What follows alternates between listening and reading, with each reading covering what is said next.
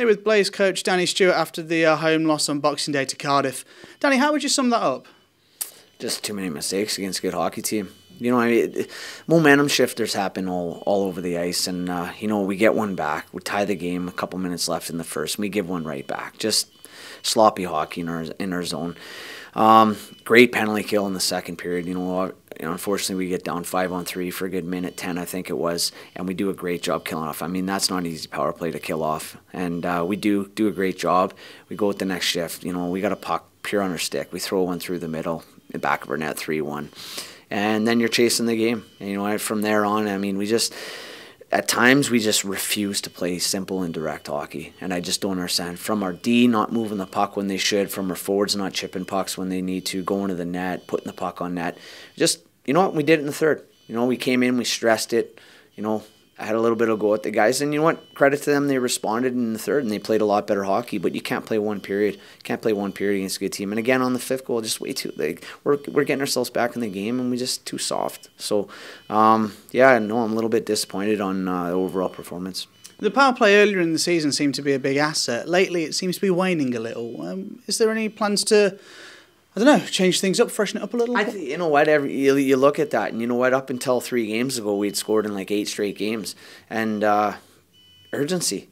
You know what I mean? It's easy to go out there and be like, "Oh, we got the extra man," but we're getting outworked. The last 2-3 games, 4 games, we've been outworked on the power play, and you know what? If guys don't want to work hard, I'll just take them off, because you see there in the third period was our best power play, easily our best power play. Our first 3 weren't good, and then all of a sudden we're back in the hockey game 4-3. Guys show a little bit of urgency. We're zipping the puck around. We look threatening.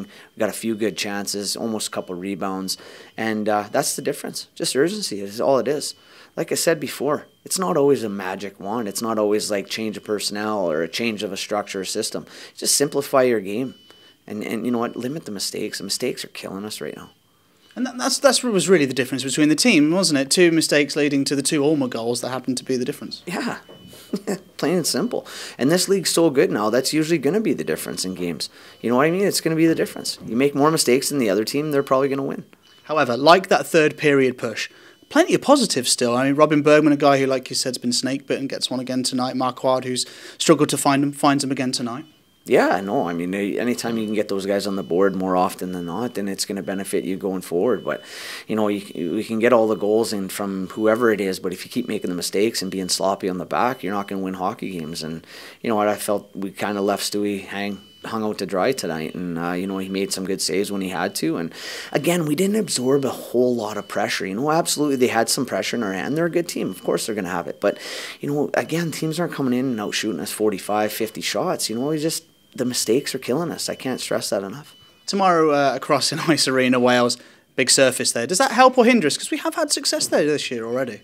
Yeah, I mean, we can skate, so we can adjust to the big ice. You know, we can skate. We're a good skating team. But, again, it's more a matter of limiting our mistakes, especially on the road. You can't make mistakes on the road. And taking penalties at the wrong time as well, you know. I mean, you just can't take 3-4 consecutive penalties in the second like we did. It just kills the momentum, and then guys are sitting around. You know, now that we're playing 4-line hockey, it's tough to keep everyone involved. It really is. And if you're taking penalties, you're not getting everybody involved, and guys are sitting for a long period of time, and then it's tough to get them back going. Thanks, Dan. Good luck tomorrow.